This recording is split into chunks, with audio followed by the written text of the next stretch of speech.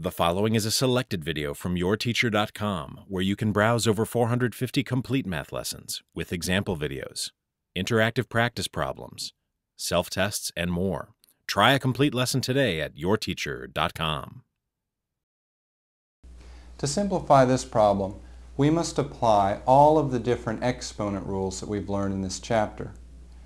First, we apply the power rule for each set of parentheses in the numerator.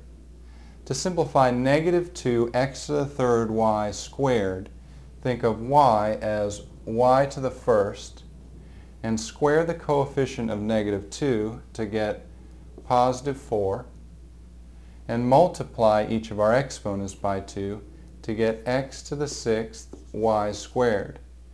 This is all multiplied by negative xy to the fourth cubed, and think of the negative as negative 1 and x as x to the first.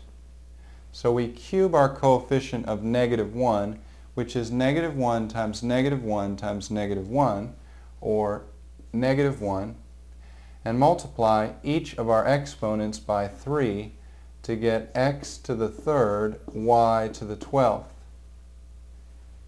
In our denominator, we take our coefficient of 3 to the fourth power, which is 3 times 3 times 3 times 3, or 81, and multiply each of the exponents by 4 to get x to the 8th, y to the 20th. Next, we apply our product rule across the numerator.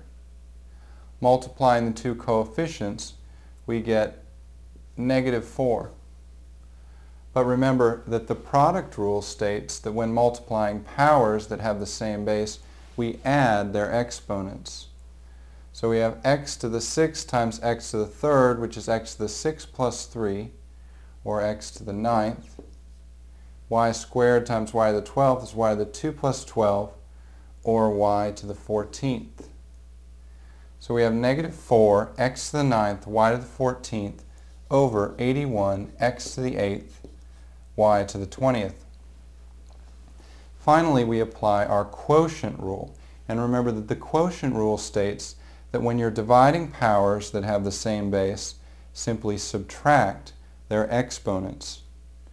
So we have our coefficients of negative 4 over 81.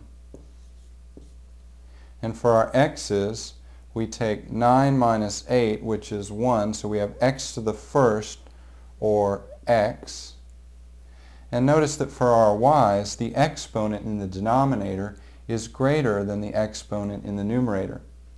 In this situation, we still take the difference between our exponents, which is 6, but the y to the sixth goes in the denominator of your answer.